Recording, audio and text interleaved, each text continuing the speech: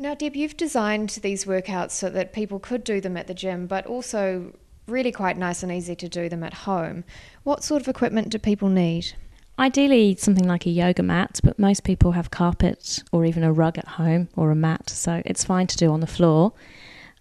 Done some exercises with a Swiss ball. A lot of people have a Swiss ball at home, and we're going to a bit later on use some of the blocks, but you can even just use a stair or even a telephone book. It's fantastic. A lot of people, you're right, do have Swiss balls at home, but I think one thing that's quite confusing is what sizes to choose, because there are a different variety of sizes.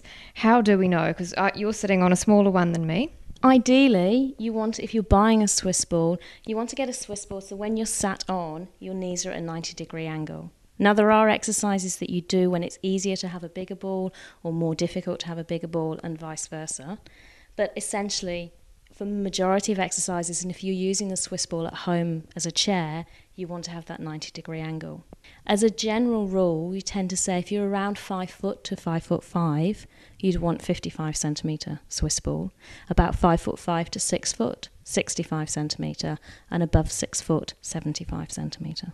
Now, what is often referred to as pear shape is a trouble zone for a lot of Kiwi women in particular, and that's when we mainly distribute our weight and fatty areas around our hips and thighs. So, can you give us a brief rundown of the kind of things that we'll be working on today? The exercises I've given are for the legs, but rather than doing quite heavy exercises you might do in the gym, which if you are the pear-shaped, unfortunately you will tend to increase the size of your muscles. These are more toning exercises that I've designed to actually reshape the muscles. So you can have redefinition around the knee and into your bottom. So you're just walking with a bit more confidence, knowing that your legs look good and got better shape to them. This first exercise is the crossover step. It's really good for reshaping the legs. It picks up that area on the inside of the knees that we often find quite flabby, and also it retones through your bottom, helps stabilising and reducing lower back pain as well. So you want to stand. I'm using blocks, but stairs are fantastic, or even a couple of telephone books. You want to have your hips facing to the block. You're stepping 1 foot on, and as you step up, crossing over. Lower that leg behind and bring it up again. The main thing you need to do as you cross that leg behind is make sure the hips stay facing the front. What a lot of people tend to do is, because they're crossing their legs, they go diagonally, which won't have that same toning and reshaping benefits of the exercise. So if you can't cross your legs as much as I have, bring them a little bit less, even just having 1 foot in front of the other, exactly the same thing, just pushing up and releasing. And you should find you're feeling it either through the inside of the knee or into the bottom. A lot of people with these leg exercises, the first time they do them, they tend to find they might cramp through the calf muscle or into the foot arch, and that's just an instability. So you have to make sure you're keeping your foot as relaxed as possible. A lot of people claw through the toes as they're coming up because they're not used to balancing on one leg. So that's going to lead to foot cramping and lead to calf ache. This exercise is for your bottom. It's for back and pelvic stability. You want to lie in a straight line with the upper body. The knees are bent, the feet come slightly behind the body, the knees come slightly in front.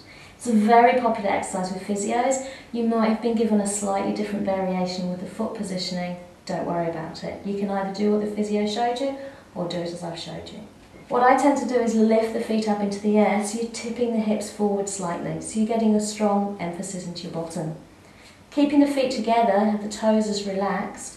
As you exhale, squeeze open. Using your bottom, you can feel your bottom working, opening the knee as wide as you can, and then releasing down.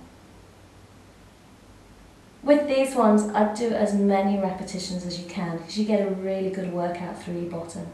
So some of you might tire around 10, others might get to 15, others might get to about 20. It's quite normal to find that one side hurts more than the other because we've all got a dominant leg. If you do really notice a difference, then perhaps you should go to a physio or an osteopath and just get checked out that you haven't got any instabilities between both sides in the exercises. Okay, this exercise exercise is for your hamstrings and for your bottom. I just call it hamstring raise. You want to line your back in a neutral pelvis. So you've got a slight arch into your lower back, so your hip bones are level with the bone at the base of the body. By that I mean parallel, and then you're not pulled into your abdominals and rounding through your lower back. From there, lying in that position, squeeze your bottom and raise your bottom up into the air. So you've got a direct lift and release. What you don't want to do is find that as you're squeezing, you roll, because that's a different exercise. Okay, we're trying to isolate the bottom and the hamstrings. So find that neutral pelvis position, squeeze into your bottom and raise up. As you get more stability in these exercises, you might find you place one foot in the air and you just do one leg.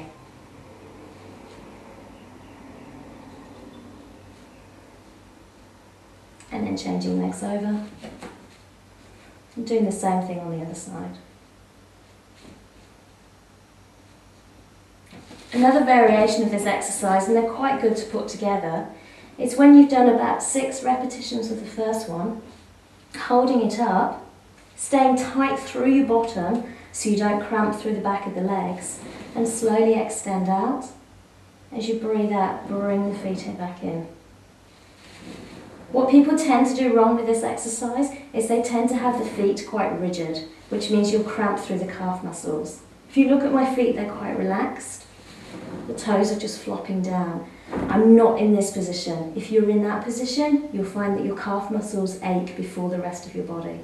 A really advanced progression, if you want to, you can do exactly the same thing on one leg.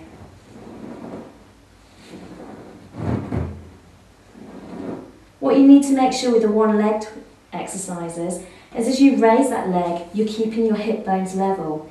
If you're weak or if you've got an imbalance between sides, you find you drop to one side, which means you're better off just sticking to the exercise in its original form, which is just pushing out and releasing.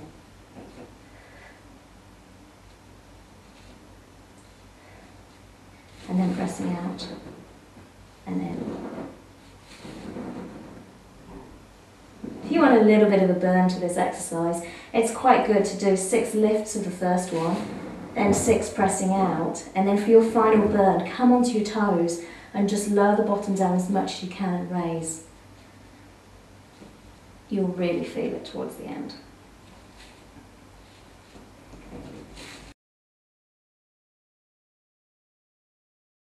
This is the cycle step. Like the crossover, this is great for picking up that flabby area through the inside of the knees and for your pelvic hip stability. So just for complete reshaping of the leg muscles. What you need to do is either on a low step or a block or the telephone books like I am, place your hands onto your hips and just about stabilising on one leg. Keeping your hips level, staying lifted through your pelvic floor muscles, you're going to slowly lower down and press up. This is the start of the exercise. If you can do that quite stable, then bring the toe down in front, drag the foot along the floor and bring it up. It's like a one-legged bicycle cycle. The main things to remember is the direction of the knee. It helps improve knee stability. What you don't want to find is you're rocking in and out. So they're really good to do in front of a mirror. So you're just bending down and coming up. The other thing to look for is that you don't drop through the hips. So make sure you're working this knee of the leg that's on the block.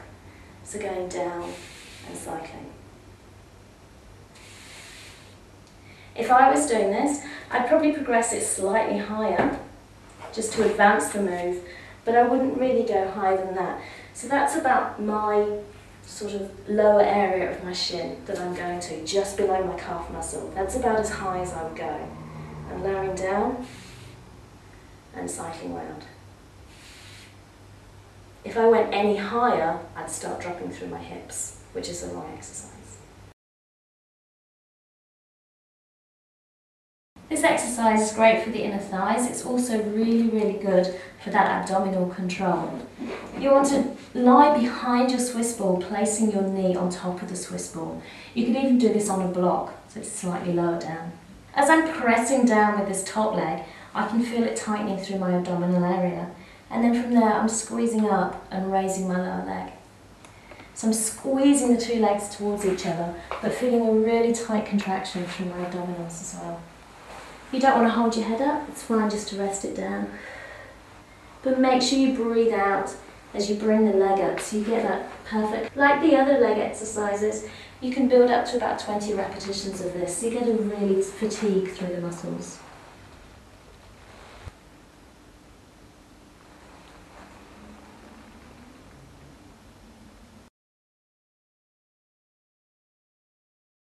Okay, this exercise is for your bottom. You'll also get a little bit of strength through the lower back muscles, a little bit of work through the back of the legs as well.